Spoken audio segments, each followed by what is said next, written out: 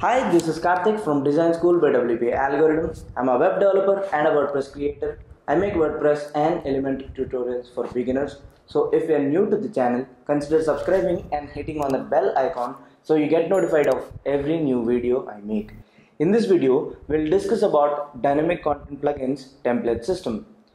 It is basically similar to Elementor Pro's theme builder, but it has got a couple of advantages, and I'll show you how to work with dynamic content plugins template system and how to build theme templates yourselves.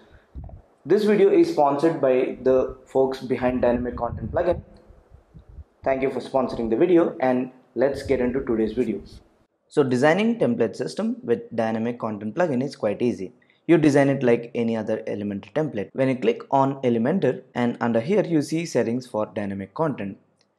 Well, this is to set templates for each one of them. So if you want to set a design for single posts, you can design it. But before you want to set it, you have to actually design it. You can see there's something called types. So for posts, you can design or set a template for a single post and even archive. So if you have a blog, which is essentially a collection of posts, you can actually set a design for it, set a template for it, and simply pick the template as that. We'll do that in a bit. And that applies to taxonomies as well. So what does single category taxonomy means? It means a post that is categorized as one of the built-in categories. So if you select a category for a post, you can maybe apply designs for categories. You can maybe apply a separate design for tags. And archives are basically the archives generated by WordPress. So when you click on, you can also click this link to preview how your articles and how your archives look like. As of now, this is the design. It's a pretty bare bone design. There's no design at all. This comes from theme. Essentially, when you design a template with dynamic content, it overrides your theme templates. That's why it's called theme system. Anyway, let's go ahead and design our first template. So I'll just click on save templates. I'll click on add new. It can be a single page template. Now, even if you have Elementor Pro, it doesn't matter. You can either use Elementor Pro to design the template, or you can use dynamic content system to design the template. And even better, you can use all the Elementor Pro widgets in the dynamic content templates. It doesn't matter. So I'll just call it dynamic single. I'll click on create template. It opens up our usual editing screen. Once we are in the editing screen, I'll simply use one of the built-in layouts. I'll just click on the folder icon, click on blocks. From here, I'll click on the drop down. I'll search for single. Here you have different kinds of designs. I'll just pick single post. Now we'll obviously use the widgets from dynamic, but we'll just get the design just to speed things up a little bit. I'll pick this design, and you can see they're actually part of Elementor Pro. So if you have Elementor Pro, you can use these templates. You can obviously design everything from scratch, but I'll just insert this. I'll just click on yes. It'll insert all the data with basically Elementor widgets linked to the dynamic content, but we'll remove all the Elementor widgets and we'll put our own widgets in a bit. And you can see that this is post content widget. I'll right click and delete this. I'll also remove this Facebook like widget, which I don't really need. I'll remove that as well. I'll remove this column, even this one, and even this one. We'll also replace the post title with our own dynamic widget. I'll remove this as well. Okay, let's start from the beginning. I'll click on the plus button. You can minimize Elementor widgets, and right down here you can see there are dynamic content widgets. Let's first drag in our title, and you can see it already pulls the title of the current post, which is in this case it's actually a template, so it's actually pulling the name of the template.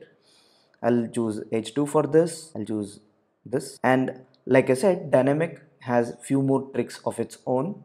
One is that it has so many settings and so many features for each of the widget that you use in dynamic system. So for the title widget, they have something called masking. Click on that, you may not see anything. Don't worry about that. Let's change the color of dividers a bit. Let's also make them dotted. Now we need to fix the masking thing. Masking thing is basically the gradient text. So let's click on gradient. Let's click on color and let's add a color, and there you have it. So it's basically gradient text. That's what they mean by masking. Now you can obviously change all these. I'll pick a better color combination. I'll pick this one, and this one, maybe this one, anything that you want, right? Okay, I've settled with that. Click on style, click on typography, let's increase the size. Okay, there's our title, so we'll have title like that. Next, let's add some author information. Again, under dynamic content plugin, let's click on post metas, and you can pull in basically all the metas from here. If you don't know which type to use, you can simply hit space and or simply type a letter and it will show all the things available here. So I'll click on avatar. So if I choose avatar, it will show me the avatar. I don't need that. You can choose any of the user fields. I'll just click and drag the featured image right below this. You may not see the featured image, but don't worry. Once we add everything and reset the previous settings, it will be clearly visible. So the title, featured image, and there are a lot of settings for the dynamic content plugin. Let's drag our content widget. Again, this is the dynamic widget. I'll just put the content widget right there. This is a text holder. We'll just use the thing, and you can also choose to remove shortcodes for it. So the title, featured image, the gravatar. Let's click on the section. We'll also stretch this section. Click on style, and the background of this section will actually set it not to a featured image. We'll click on the dynamic tags. You can set it to an ACF field, but we'll just settle with the featured image. So these are basically Elementor Pro's dynamic tags, but you can do them with the dynamic contents dynamic tokens as well. So this is the design that we have. I'll publish, or let's drag in few more fields. Like I said, dynamic widgets are a bit superior to Elementor Pro's widgets, because if I drag in the date widget over here, it pulls in the date at which this article was published. But when you click on date type, it will also give you a way to display the last modified date. This is usually common, right, on typical websites, last modified on or last updated on. So this is really neat, and dynamic has a lot of tricks like these. Again, let's change this. Let's change the color. There are a ton of settings for each one of them. Now you have to just pick the things that you want. That's it. You can also pick breadcrumbs. These are not Yoast breadcrumbs, but they come from the dynamic content plugin itself. Let's put it at the top of the page. Again, we'll center it, and let's change the text color to something like that. Let's put it that way. So breadcrumbs, again, they'll show the path to the particular post that the user is in. You can do a lot. So for home, you can change the color of the home page if you want, right? Or you can simply leave it as is. Either way you can do it. You can also change the separator color. There are a ton of settings for each one of them.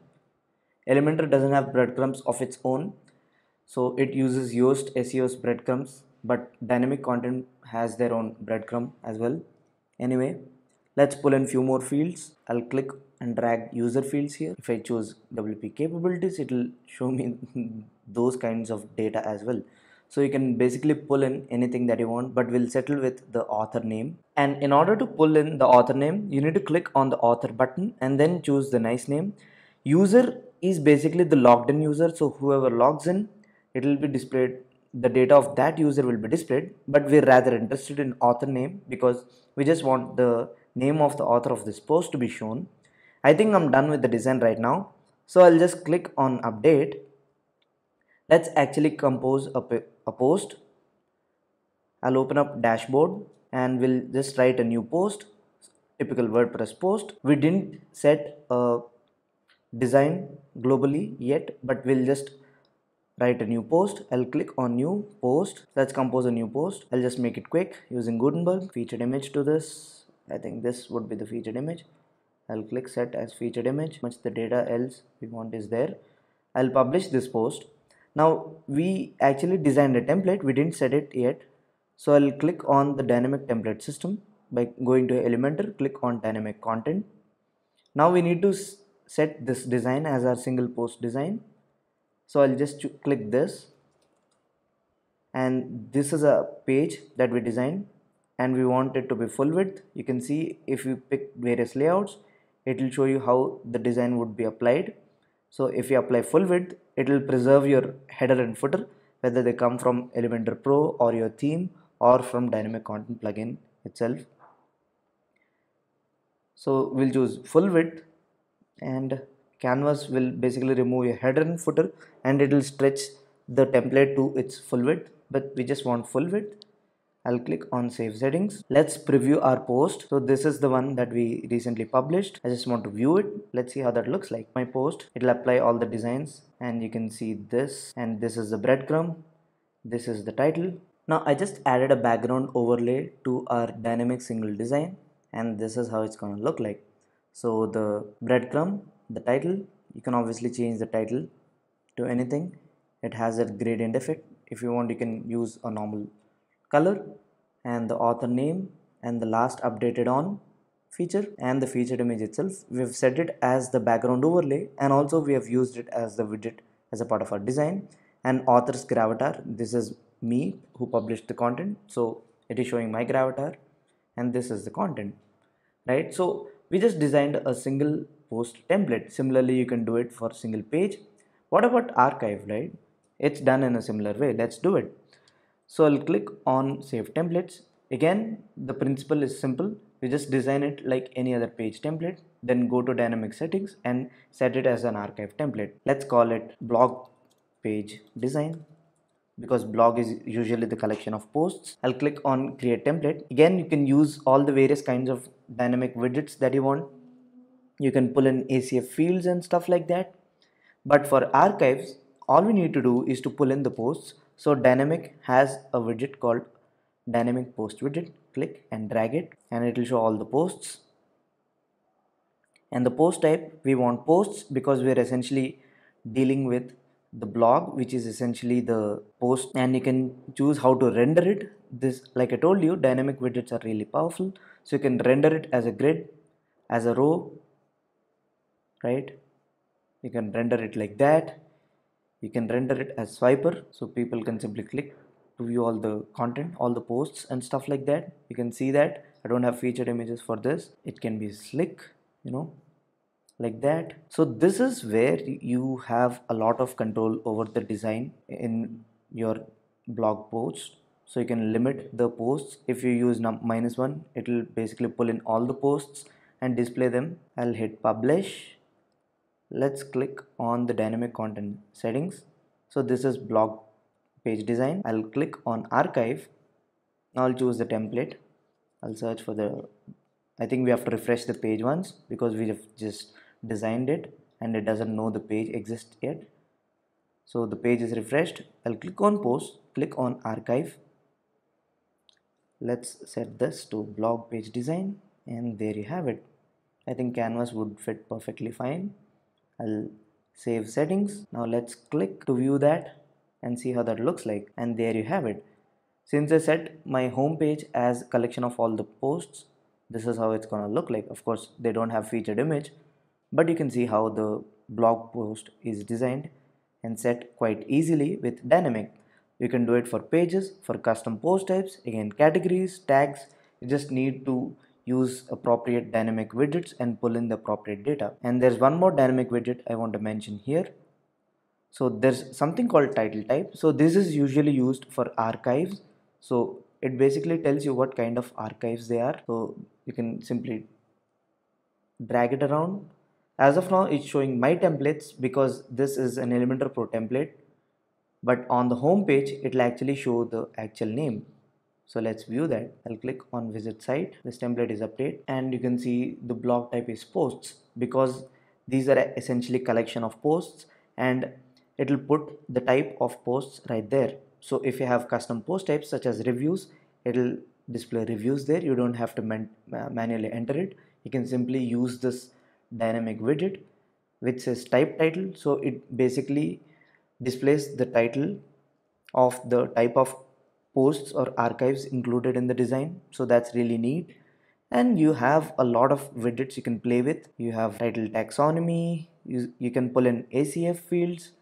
There's a ton of possibilities with dynamic, but this is how you design your theme templates quite easily and set them as the Elementor designs. This is dynamic template system in a nutshell. Let me know what you guys think about this. I'll talk to you in the next one. Peace.